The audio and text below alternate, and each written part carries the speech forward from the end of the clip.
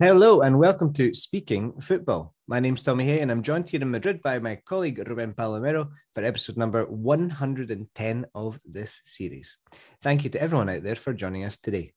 Now, if you're with us on the radio, welcome. And remember that if you enjoyed listening to Richard Vaughan live over the last hour, you can hear more from Richard after this show on La Hora Extra. So as always, stick around. Now, there are lots of interesting things to talk about on today's programme. In a few minutes, we'll be looking at how the English press have reacted to their national side's worst home defeat since 1928. And we'll also be discussing Liverpool's latest signing, Darwin Núñez from Uruguay. We'll continue our show by having a conversation about the things that footballers usually do after they retire. And later, Ruben and I will be challenging each other to see if we can guess some very complicated idiomatic expressions in English and in Spanish. We'll end our show, as always, with our football cliche of the day, which this week involves the English verb to gasp, susurrar, to gasp. So I wonder what that could be. Stick around till the end of the programme to find out what it is. First, though, let's begin the programme, as always, by revealing the identity of last week's mystery player. Okay, Ruben, you can kick us off with clue number one. He played in his native country, Portugal, Spain, and Malaysia. Very good. And Ruben, he is absolutely nailed. How do we say that in Spanish? Clavado, nailed. Or dar en el clavo? Did you say dar en el blanco? Lo he clavado, diríamos. Clavado. Lo he clavado. That's it. He absolutely nailed the pronunciation of Malaysia. It's not Malaysia, as many Spanish people or Spanish speakers usually say. It's Malaysia. So this guy, he played in his native country. He played in Portugal, Spain, and Malaysia. Clue number two, he was a great inspiration for Lionel Messi. Fue una inspiración para Messi. He was a great inspiration for Messi. Clue number three, Ruben. He won 2 leagues with Valencia. Very good. He won 2 leagues with Valencia. He could have won some Champions Leagues as well with Valencia. Mm-hmm. Very unlucky not to. So yeah, he won 2 leagues with Valencia, a very successful career. And that tells you as well the kind of time that he played in, because recently Valencia haven't been winning many leagues. So think back to when they won 2 leagues, and that gives you an idea of the time that he played in. Clue number 4, he had a lot of injuries in his career. Now remember, tener una lesión is to have an injury.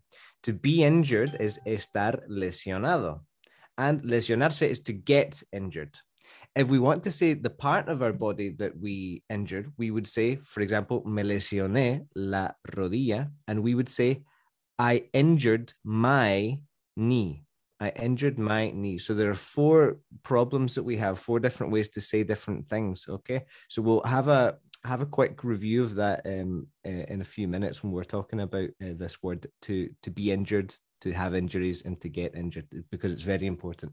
So this player tuvo muchas lesiones en su carrera. He had a lot of injuries in his career. And clue number 5, Ruben. His nickname is the Little Clown. Very good. In Spanish, that would be the payasito. Payasito. Payasito. Very good. Payasito. Yeah. A nickname. I think when anybody has a nickname as well, it's quite a clue, because there's usually a 90% chance that they're from Argentina, because for some reason, I don't know why, Argentinian football players always have like nicknames, don't they? The Little Clown, the Spider. That's Alvarez just now is the Spider. In this case, it's because his father was called the Clown. Okay, so his father was El Payaso. El Payaso was the clown, and he's the Little Clown. There you go. Okay, very interesting. Who was our mystery player, Ruben? Our mystery player was Pablo Aimar. Very good, exactly. In English, we used to on the English-speaking press, we would say Pablo Aimar, but it's Aimar, I believe the pronunciation, Aimar. Wonderful, wonderful football player. And I remember watching him for Valencia when I started to watch La Liga when I was a kid. I absolutely loved Aimar. I just thought he was a wonderful, wonderful player. And he's very popular in Valencia, of course, also in Portugal and in his native Argentina as well. A very creative player, wasn't he? Very, very creative. Did we have many winners this week, Ruben? A lot of them. For example, Sebastián dice, is Pablo Aimar such a great player and now one of the coach of Argentina national team? One of the coaches of... One of the coaches, yeah. Of the national Dani Quintal, que dice, The Little Clown Ayala. A ver, que no sé cómo se dice payasito. Bruno Martín también lo acertó. Qué jugadorazo. Víctor Alex García dice, he's a great payasito, Pablito Aymar. I remember watching in a summer tournament in Argentina when he played in River Plate and shot a penalty against Oscar Córdoba, Boca Juniors goalkeeper, and Pablito defined it easily. He only had 18 years, Pablito, 10 in extinction. También acertó Daniel Martín Castillo, un clásico. Javi Tamames, que pone aunar. Creo que te fijas en el teclado, ha puesto las letras de al lado, pero sí, es ahí más correcto. Ah, ok, aunar. Víctor Alex García vuelve a decirnos, y en addiction, I remember Pablito had excellent technical intelligence and always choose the best option in the last pass. Currently, Pablito is an Argentina trainer and soon will be able to be a coach in a big team in Europe. Wow, un pronóstico. También acertó Javi, que nos dice, such a fantastic player. He was on a brink of winning the Champions League a couple of decades ago. Lorenzo ha manchado, que también dice, Pablito Aymar hates his nickname. Boria, top tier player. Kuman también lo acertó, que dice, Paul, there is así. Juan de los Santos, que también acierta. CBP también lo acertó. Tete Cardozo y Jordi Nordic. Madre mía, a lot of them, and they are talking a lot, eh? Yeah, they're talking a lot. They are practicing their English. They're doing very well as well. Very, very interesting. I like that, to be on the brink, estar a punto de hacer algo. He was on the brink of winning the Champions League. That's a very good expression. Just be careful. I don't know who it was. Somebody said he only had 18 years. Remember, he was only 18 years old. He was only 18 years old. Yeah, very good player from very young. And I think the same person said he was creative and very intelligent as a player.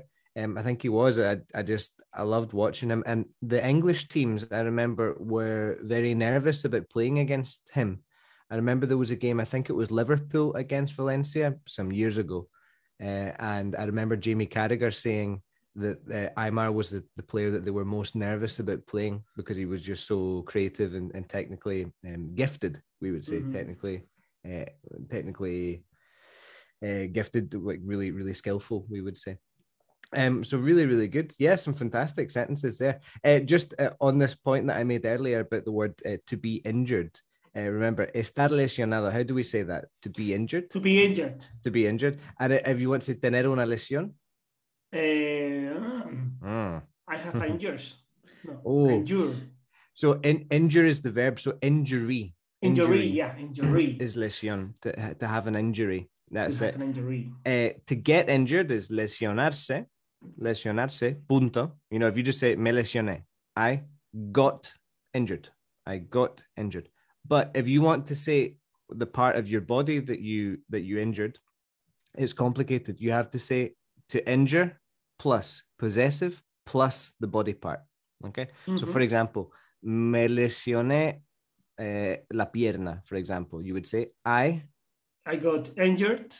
Careful. No, I injured my leg. Very good. Exactly. I injured my leg. Me lesioné, punto. I got injured. But me lesioné la pierna. I injured my leg. That's it.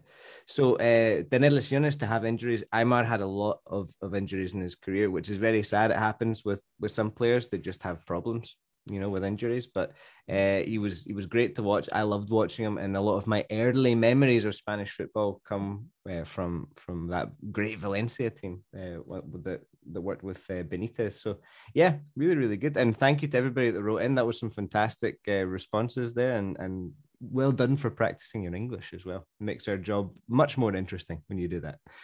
Well done. Okay, well, it's now our first section of the program, and to start, we're going to have a look at what's been happening in the world of football in recent days. And that means that it's time for this week's press review. Okay, so it was not a good week for the English national team, la selección inglesa.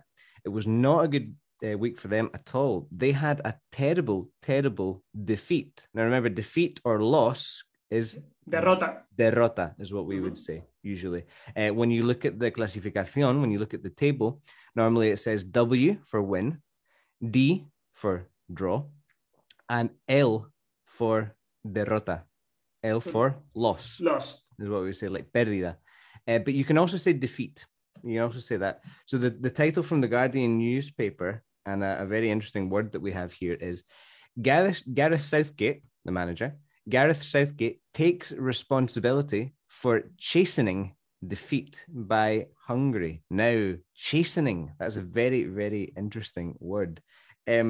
First of all, to take responsibility, would you say tomar or asumir? Asume la responsabilidad. That's exactly. In English, we say tomar, but yes, asumir la responsabilidad.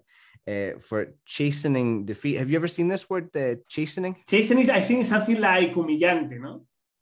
Yeah, I think that's probably quite a good way. You know, it's one of these words that you can understand more or less from the context. You know, because you know what happened.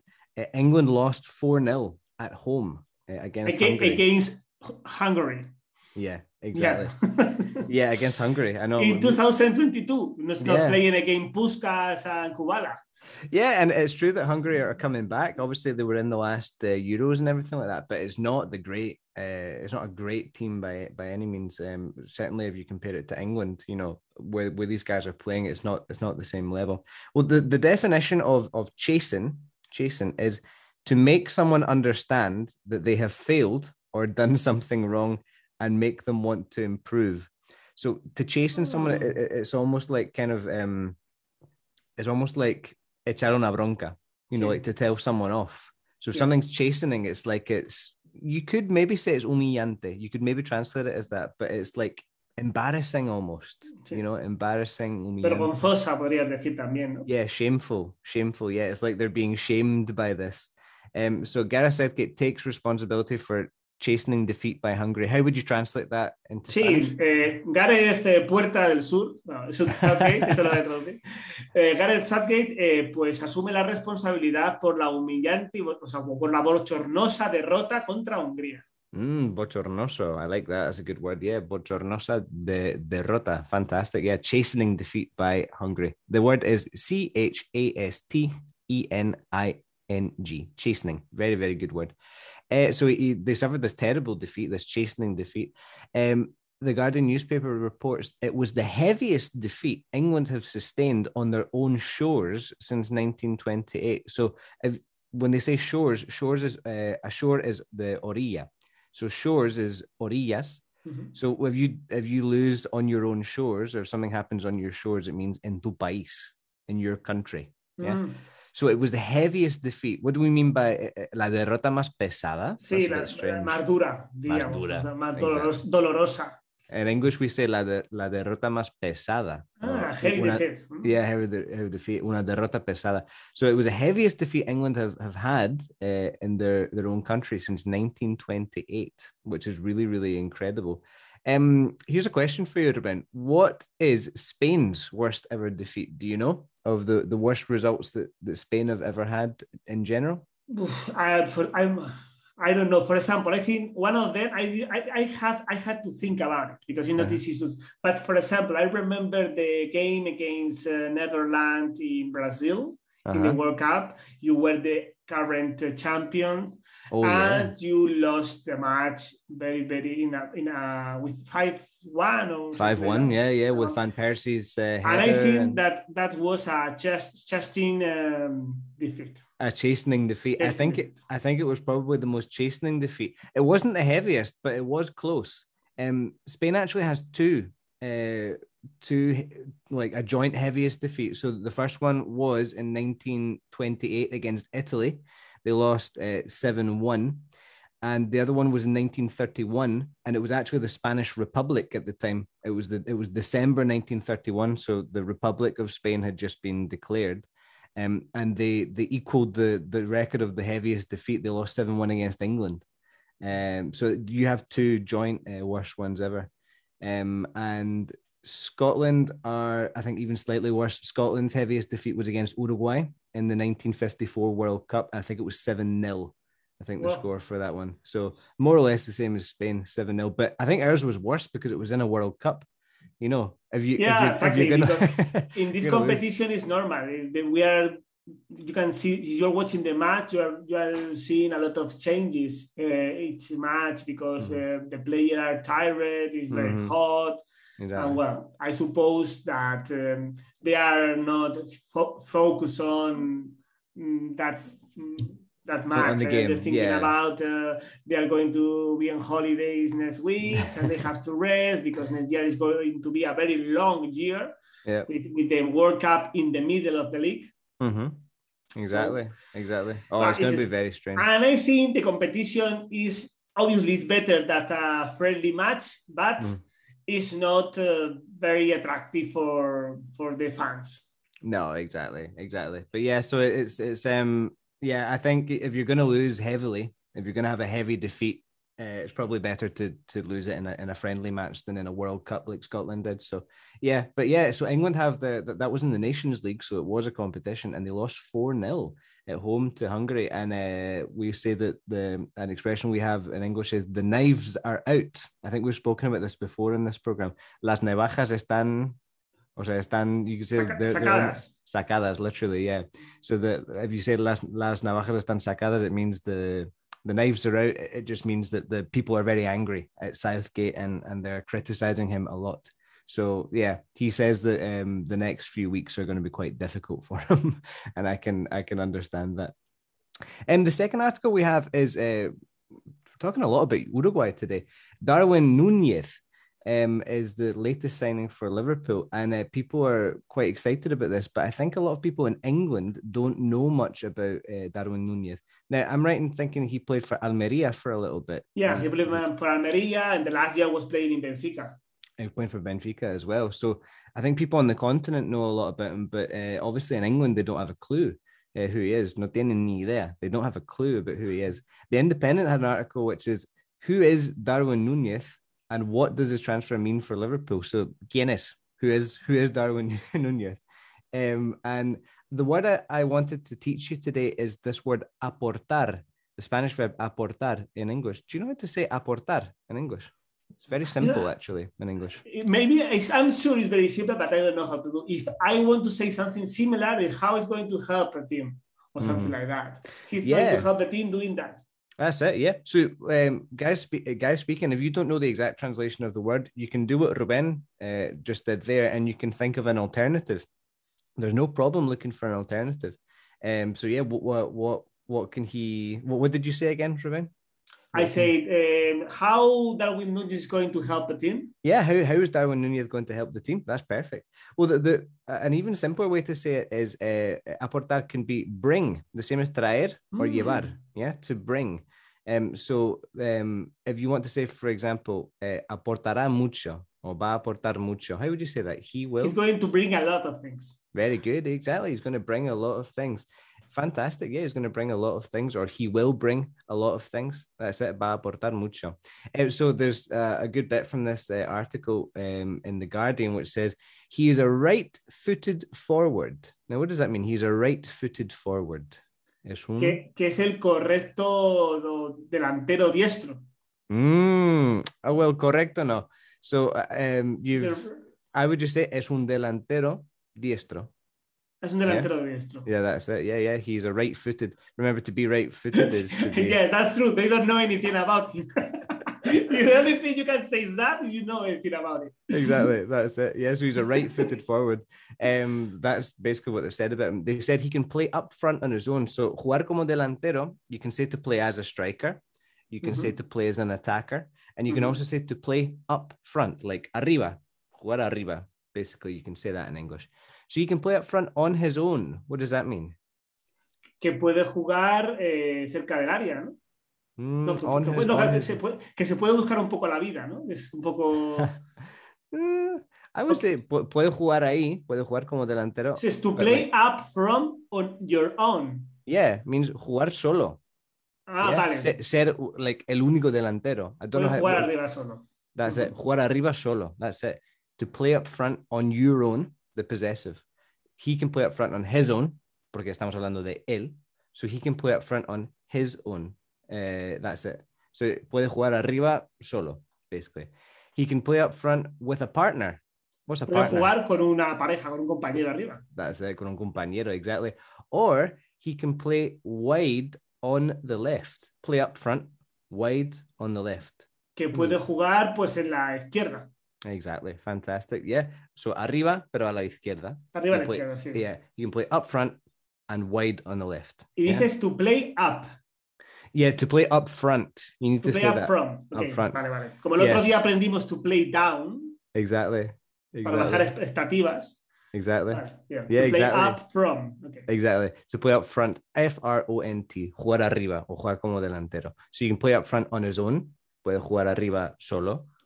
He can play up front with a partner, con un compañero, or he can play up front on the left or wide on the left. So he's very versatile. How would you say that in Spanish? Muy versátil. Es muy versátil. Exactly. He's very versatile. Very good. He's also excellent in the air. What does that mean to be excellent in the air? To be good in the air. Que es muy bueno por arriba. Exactly. Yeah. Like, so he's a good. Sometimes people say, "How do you say cabeceador in English?" And I say, it's quite difficult though, because we would have to say he's a good header of the ball or something like that. But we also usually say he's good in the air or she's good in the air. Mm-hmm. To be good in the air is probably what I would say. So yeah, I think he can aportar a lot of things to Liverpool, and I'm excited to see him, and I'm very excited to see Diaz as well playing for Liverpool. Yeah. Pardon me, next season. I think it's going to be really, really good to watch them in the Premier League. And another article that I think we have time. Yeah, we have time to talk about this. Mujeres más allá del fútbol. I thought this was a very, very interesting article. I saw it on Marca, but I think it's actually from the La Liga website. It's talking about mujeres más allá del fútbol. How do you say más allá? Do you know? It begins with B. Beyond is what we say for más allá. So if it was mujeres más allá del fútbol, it would be women. Beyond. Beyond the football. Yeah, women beyond the football. Yeah, beyond football. Beyond. So the word B-E-Y-O-N-D. Beyond. Más allá. Beyond. Beyond, exactly. Women beyond football.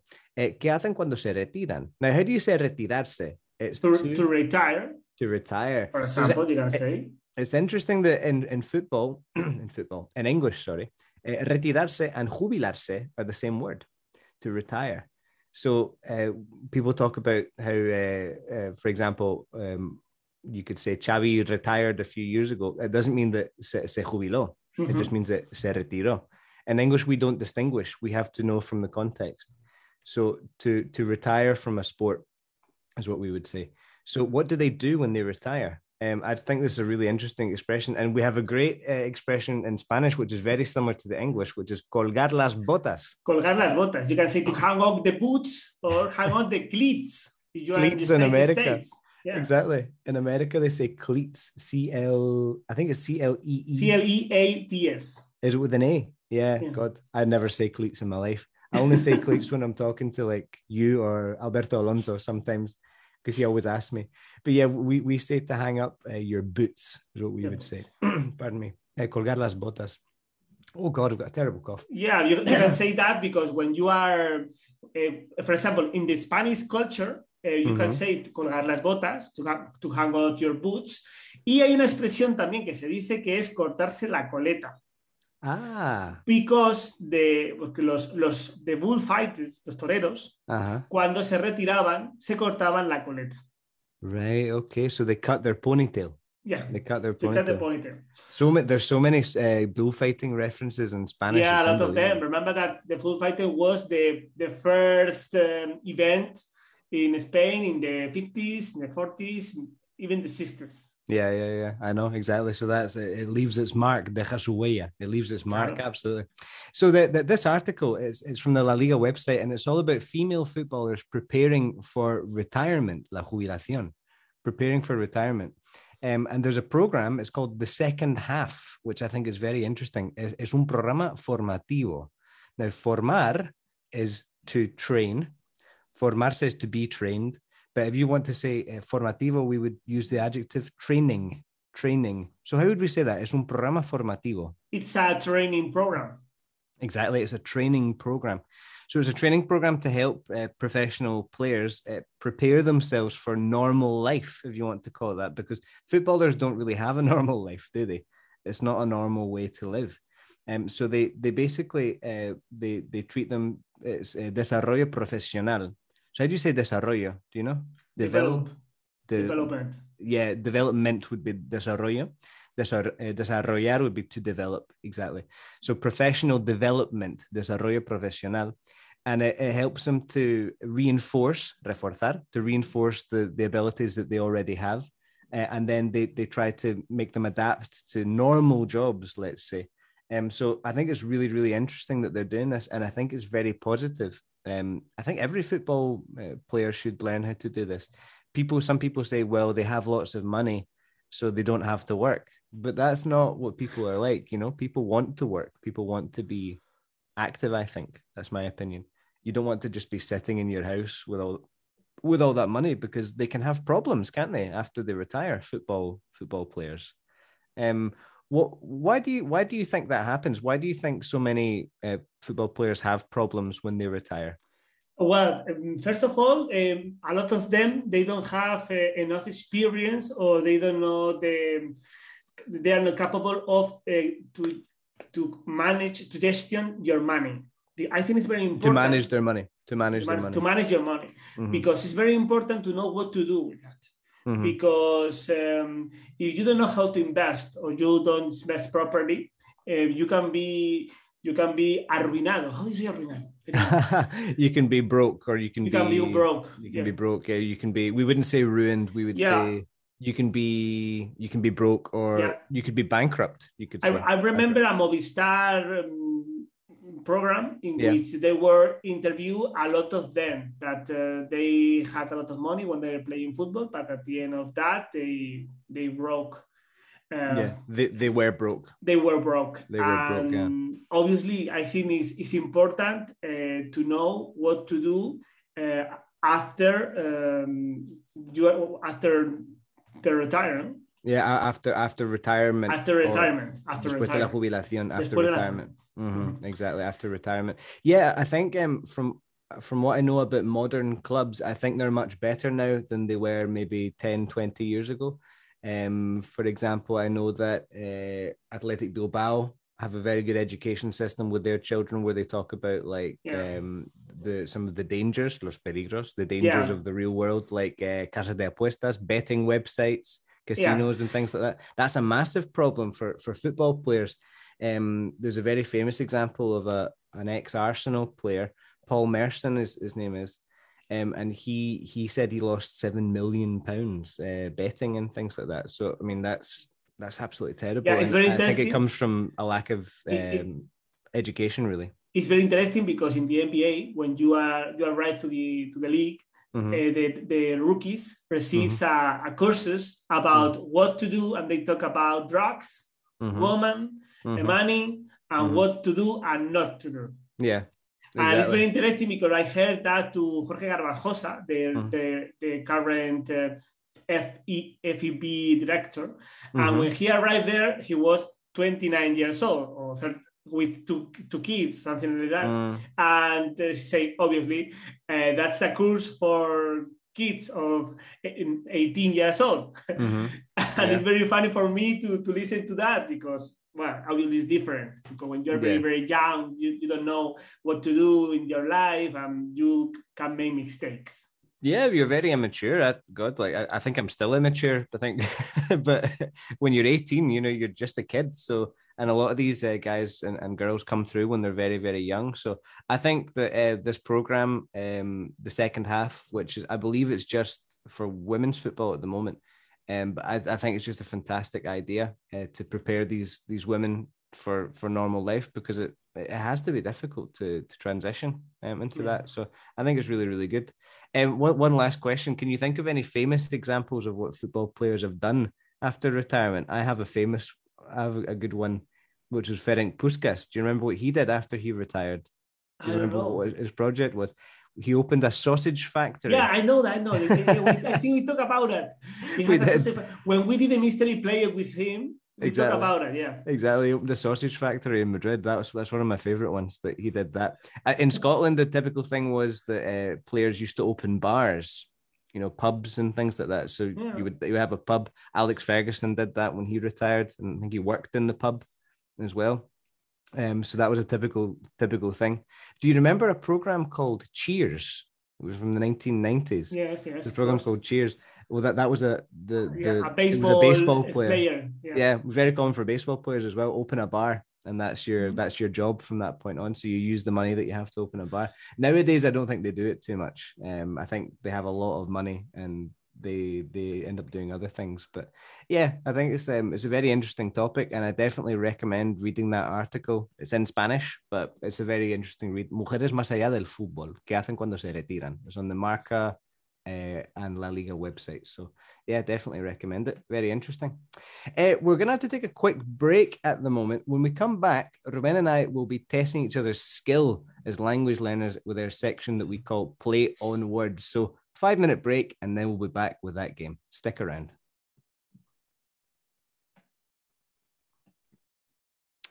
Okay, welcome back to Speaking Football. Now, it's once again that time of the week where Ruben and I test each other's skill as language learners with a section that we call Play on Words. Okay, if you're listening to this for the first time, a quick reminder of the concept of this game. I give Ruben a word in English or an expression in English, and he has to guess, adivinar, he has to guess the meaning of the word. And likewise, he's going to give me a word in Spanish, and I'm going to have to guess that. So it's a mutual thing. We're both learning here. We're both teachers and students in this moment of the program. Now, Ruben, would you like to start, or would you like me to start? I want to start today. You want to start? Okay. You're going to give me a word in Spanish. Okay. The first word I'm going to give you is a Spanish word, and is trencilla. Trencilla. Okay. That sounds interesting. Who is the trencilla in the football? Who is the trencilla in a football? Well, first of all, I'm going to have to try and break this down. I don't know how to say that. Analizarlo. To break this down. So, ¿Sabes lo que es una trenza, no? A trenza is a thing that in your hair. David Beckham had trenzas. Yeah, exactly. When he played for Real Madrid. No, when he played for I can't remember, was it Madrid or United? He had trenzas. They're like braids, we would say. Braids in English. So David Beckham had trenzas. Now I'm trying to think. Now, trencilla, would that be a little braid? A little braid? Trencilla? A little braid. A little braid. Okay. That's not really helping me. However, I think I'm definitely familiar with this word. Am I right in thinking that it's quite an old word, that we don't use it too much nowadays? Es una palabra de hace mucho tiempo, sí. Es una palabra anticuada. Es una palabra que se utiliza desde hace mucho tiempo. Right, okay. Now, I think I know what this is because have you ever seen there's a Netflix program, a series called The English Game. It's about the origins of football. Yeah. And it's like how football started in England and Scotland as well. And my grandfather's a big fan of this. And I remember watching it once, and it had in the subtitles this word trencilla. I'm 99% sure. So it's a person, isn't it? It's a person, yeah. It's a person. And it's not a player. No, it's not a player. It's not a player. Nah, I know what this is. Yeah, so I believe that the trencilla is the referee. Yeah, you know that. You've been a lot of time in Spain. No, literally, like, so I've heard it before, but I remember like the first time I saw it was on that in the series The English Game on Netflix, and it's a strange word because it's like a little braid. You know? I don't know why you call it that though. Yeah, the explanation is that a lot of time ago, the referees has in their jackets, they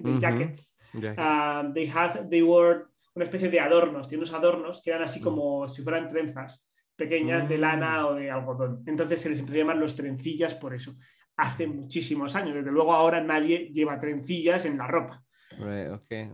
Yeah. So yeah, that's true. Like cowboys as well had little braids in their los vaqueros. Yeah, they had little braids as well in their. And nowadays says, now you can hear to trencilla a lot of times. I've heard commentators saying it before. But like I wouldn't have noticed it if it wasn't for the English game, the series. I just remember that very, very clearly, that this word little braid, trencilla.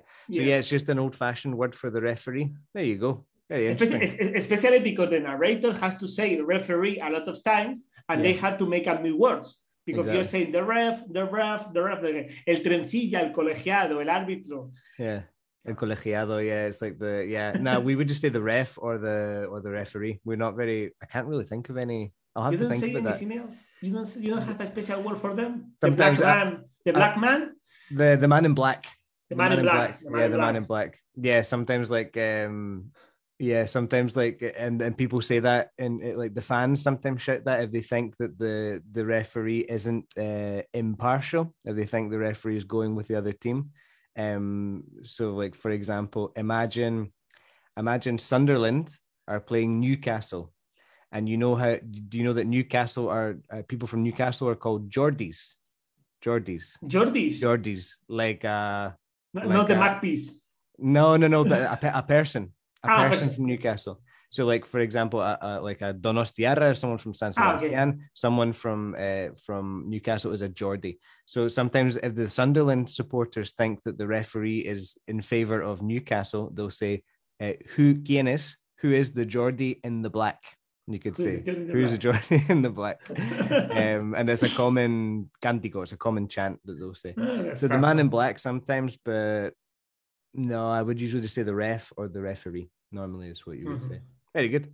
Okay, right. So 1-0 to me. Let's see if Ruben can empatar, if he can equalize. Okay. I'm going to try to draw. I'm going to try and draw.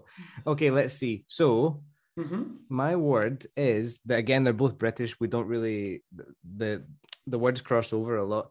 I'm going to give you one, which is nice and simple. Hammy. Hammy. H-A-M-M-Y. I know what a hammer is. It's a car. A hammer. That's a Hummer. Yeah, Hummer. Yeah, a hammer es un martillo también. A hammer with A is martillo. H-A-M-M-Y. This is with is H-A-M-M-Y. This word that I'm saying to you is H-A-M-M-Y. Hammy. Okay, hammy.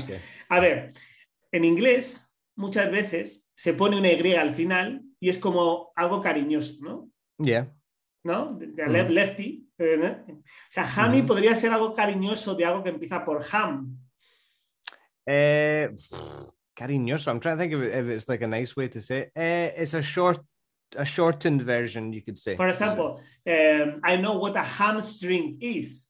Very good. I know what a hamstring is. Yeah. Cool. It's a hammy. I have an injury. In my hamstring.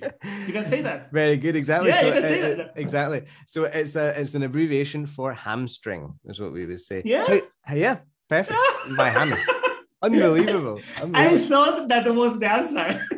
I will say that because I remember hamstring, because I love that one. I was hoping that you would say something related to jamón. You know, claro. Ham, because jamón is ham, H-A-M. Remember, it's not jam. That's y son los isquiotibiales, de hecho, ¿no? Porque es como hamstring, es como serían las cuerdas del jamón.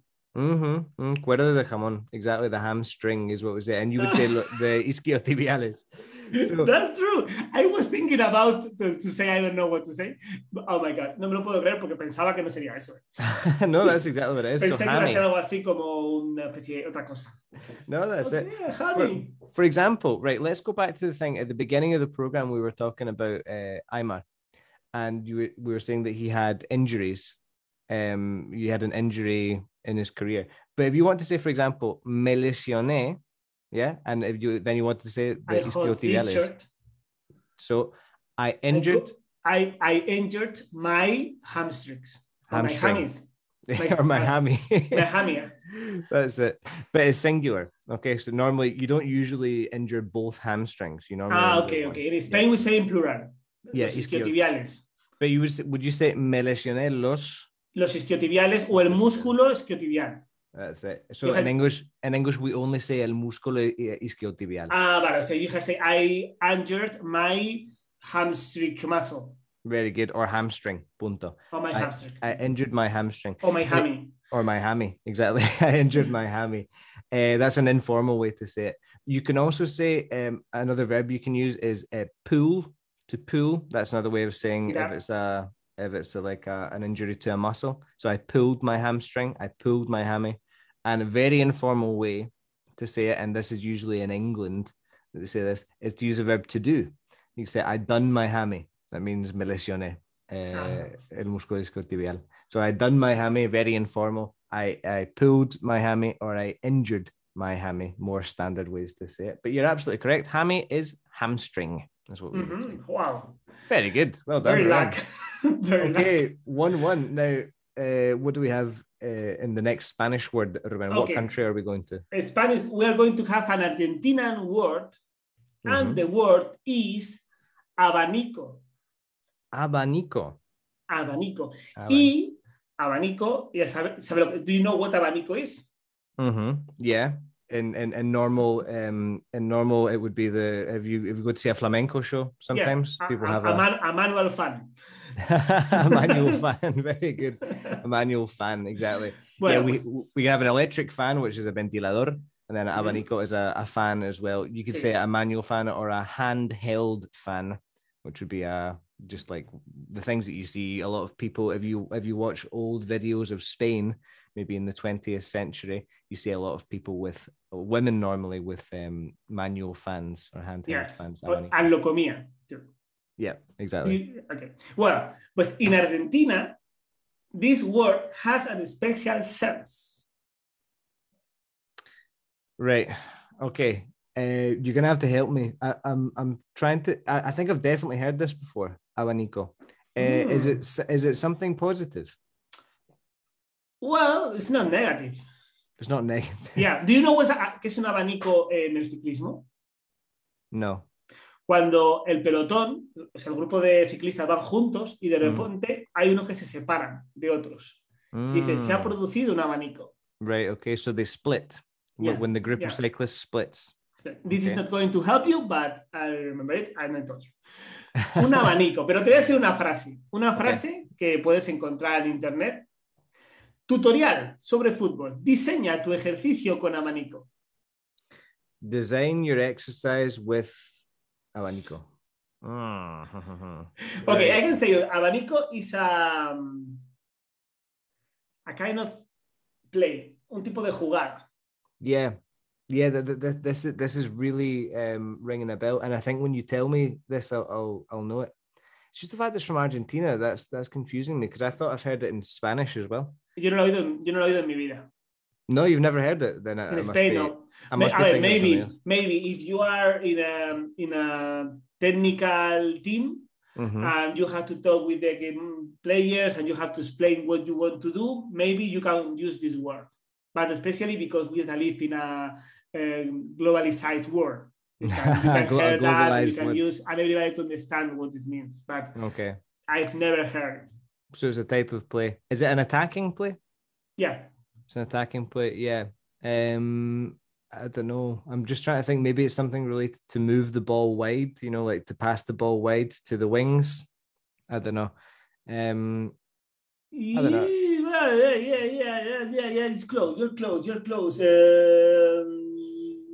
Yes. Well, I'm going to say that's okay. That's okay. Right, okay. It could be that. Yeah. Okay. So my guess would be, right, I was probably wrong, but my guess would be something to do with wide play, maybe like a cross at the end or something like that. But I honestly don't know. You're gonna have I am going to give you the definition of abanico. Es una serie de pases que realizan los defensores y los volantes haciendo correr el balón de una banda a la otra hasta que se encuentra la posibilidad de hacer un pase profundo. Mover la pelota de una banda a otra hasta que encuentres un buen pase. Esa forma, y te fijas, es como un abanico, es semicircular. Entonces se denomina hacer el abanico a eso, a pasar el balón de un lado a otro hasta que encuentras una buena línea de pase. Eso es okay. That's a very difficult thing to translate. God, I wouldn't know how to say that. Like probably something like wide play, intricate wide play. You would say. So you're on the right hand side, for example, and you're passing it intricately. You're passing it between the players and to try and waiting for the correct pass, waiting for a decisive pass. I imagine there's not going to be a exactly word for define that, but maybe a description about what you want to do. Yeah, maybe wide play Something Wide a good play. way to say, yeah, intricate wide Pero eso sería como ampliar el campo, ¿no? Como ampliar las bandas. Yeah, like wide play could be anything on la banda. It's very general. Yeah. So wide play, intricate wide play, or intricate wide play, I would say. But you say hacer, in Argentina they say hacer.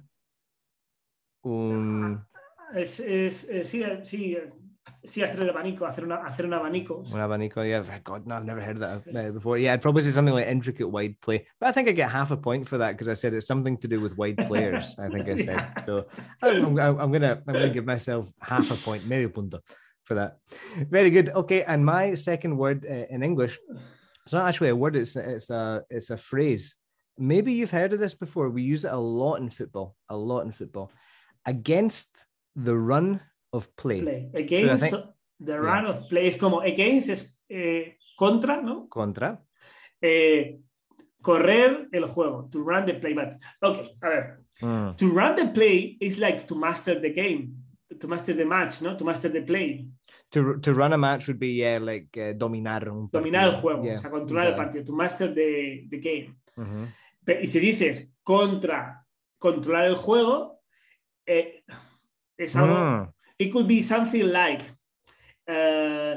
something will happen that change that because you are playing very well, the team is mastered the match, but the goalkeeper have an injury, and now this go against the run of play because they were mastering and they are not mastering anymore. You're going in the right direction. So it's something that is related to how the game is going. So remember, it's against the run of play. So to run the play is dominar el juego, dominar el partido. But the run of play is different. So the run of play basically is the rhythm of the game or the direction of the game. And if something is against the run of play, that's what I'm looking for. I'll give you a clue, okay? You can score or you can concede. Puedes marcar o encajar against the run of play. I don't know if that makes... vale. That helps. Eso es, que puedes marcar cuando estás dominando, cuando no estás dominando. Exactly. So, if you score with the run of play, that's cuando estás dominando. And if you score against the run of play... O sea, you are playing a match and you are not mastering the match, but you scored and you score against the run of play. Exactly. That's perfect. Exactly. How would you say that in Spanish? Marcar, a ver, es que, o sea, puede ser dominar el partido, has marcado cuando no estabas dominando el partido, o has marcado, no tenemos una palabra tan concreta, hemos marcado cuando no estábamos dominando el partido. Right, okay, yeah. So that's interesting. Yeah, so marcar cuando no estás dominando el partido is to score against the run of play. And encajar, to concede against the run of play, es cuando estás dominando el partido, pero encajas. Qué bueno. Okay, so you when Vinicius scored against Liverpool in the final of the Champions League, the commentators, I remember, they were saying that Real Madrid scored against the run of play. And it's true that if you look at the statistics of the game, Liverpool were dominating in terms of shots and all that kind of stuff, possession and everything. So a lot of people said Madrid scored against the run of play. No estaban dominando el partido, pero marcaron. So they scored against the run of play. And you could say Liverpool conceded against the run of play. That's how we would say it. But yeah, there's not an exact way to translate it into Spanish. Very, very interesting. Sometimes we have perfect phrases for things and that we don't have it in Spanish. And sometimes it's the opposite. You have a perfect way to say something and we don't have a good way of translating it. It's very interesting. Yeah, but yeah, fantastic. Very, very good. Okay, well, really, really fantastic. There are lots of really good expressions, lots of things that we've learned. I've learned a lot from that anyway.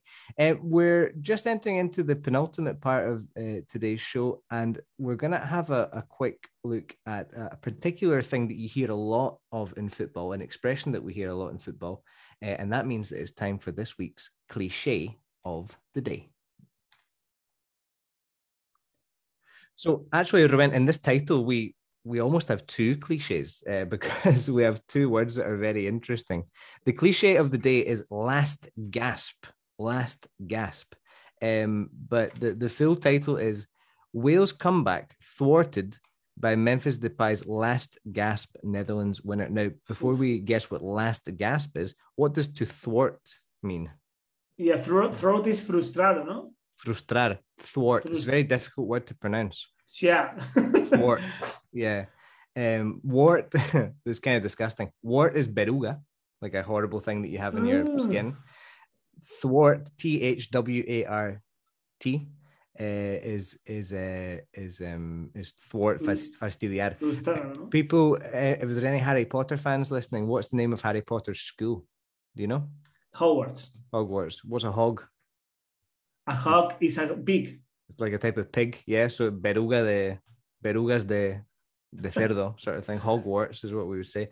Hogwarts. Yeah, that's what it's called. Yeah, I didn't know that. Oh my God. There you go. Yeah, Hogwarts it's a disgusting word, really. Yeah. Hogwarts. But yeah, thwart is fastidiar, like impedir, that kind of thing.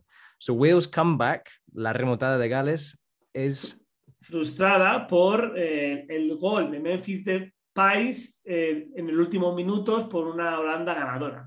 Fantastic. Okay, so Ruben's guessed what this means. Last gasp, a last gasp goal. Gasp is susurrar. Susurrar, sí. Yeah, exactly, to go like that. Pero puedes decir last gasp como un gol en el último minuto, en el último susurro. En el último susurro. Would you say that in Spanish? No, nosotros decimos en el último minuto.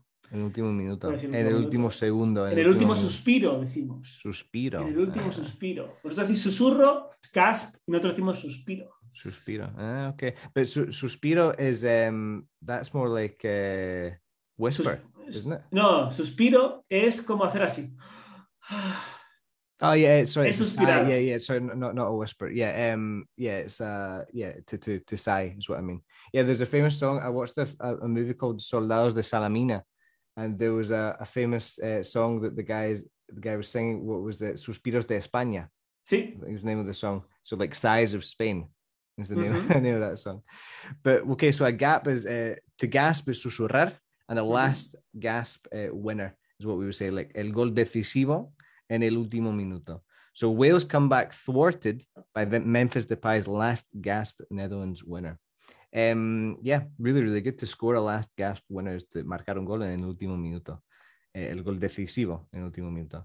Can you think of any famous last gasp winners, Ruben? Some of your favorite ones that you've seen in the history of football? Well, I suppose the Iniesta's goal is a last gasp goal. Uh-huh. And even Iniesta scoring in Stamford Bridge a last gasp goal too. Yep. Sergio Ramos was very famous for score 2 goals in the last gasp minute. Yeah, like we would just say an adjective, 2 last gasp goals. Yeah, exactly. Oh God, yeah, the one against Atletico. In your opinion, what is the most famous last gasp goal? Last gasp goal. The most famous last gasp goal, I think, outside of Spain. I would agree that Iniesta's is probably the most famous last gasp goal in Spain, maybe then Ramos. Outside of Spain, I would say easily, it's Sergio Aguero's goal, Manchester City against Queen's Park Rangers to win the league. Yeah, of course. Yeah, very important. Sergio Roberto against PSG. Yeah, the 6-1. Another great last gasp goal. But yeah, actually, we have a clip of the commentary from Sergio Aguero's last gasp goal for Manchester City, last day of the season to win the league for Manchester City and his team, and it was absolutely incredible. Let's remember this moment. It's finished at Sunderland. Manchester United have done all they can. That Rooney goal was enough for the 3 points. Manchester City are still alive here. Balotelli, Aguero!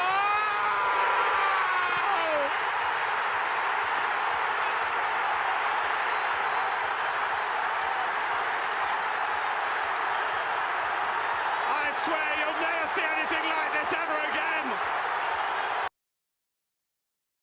Yeah, like I remember watching that with my dad. It was 2012, and Manchester City were losing 2-1, and they scored 2 goals in injury time, in stoppage time, and like literally 2 goals in about 4 minutes. It was absolutely incredible. And Aguero's goal, I'll never forget watching it. You know, it was just amazing. So yeah, that's the definition of a last gasp goal, but it's one of the best things about football. 100%. Yeah, brilliant, fantastic. Well, we do not have too much time left, so it's time to finish the program as always by giving you the clues for next week's mystery player. Okay, Ruben, clue number 1. He's a one-club man. Very good. He only played for one team. He's a one-club man. Clue number 2. This is very interesting. 1 million people watched his wedding, which was broadcast, retransmitida. It was broadcast live on television. So 1 million people watched this wedding, which was broadcast live on television. So he's very famous, not only in the sporting press, la prensa deportiva, but also the yellow press, la prensa rosa. In English, we say la prensa amarilla. Oh, the gossip press. The yellow press, or the gossip press, la prensa de salseo, de cotilleo, the gossip press, exactly. So 1 million people watched this wedding, which was broadcast live on TV. Clue number 3, Ruben? He won the Serie A, diría Serie A or Serie E? Serie A, we say. He won the Serie A in the 2000 and 2001 season. Very good, exactly. Yes, so he won the Serie A in the 2000-2001 season, so that's a very, very big clue. Another massive clue, if you think of the geography of this word, is his nickname. His nickname is the Gladiator. The Gladiator. And no, it is not Russell Crowe. It's a football player. And his nickname is the Gladiator. And clue number 5, Ruben. One of the top 3 goal scorers in the history of Italian football. Very good, exactly. He's in the top 3 máximo goleadores históricos del calcio. One of the top 3 goal scorers in the history of Italian football. So lots of big, big clues there. I think number 3 and 4 are the 2 biggest ones for me. In fact, number 1's a big clue as well. I think this is quite easy this week, at least for somebody my age. This guy was one of my heroes when I was growing up. If you think you know the answer, write to us on Twitter at speak_football_. And you can let us know who you think the mystery player is.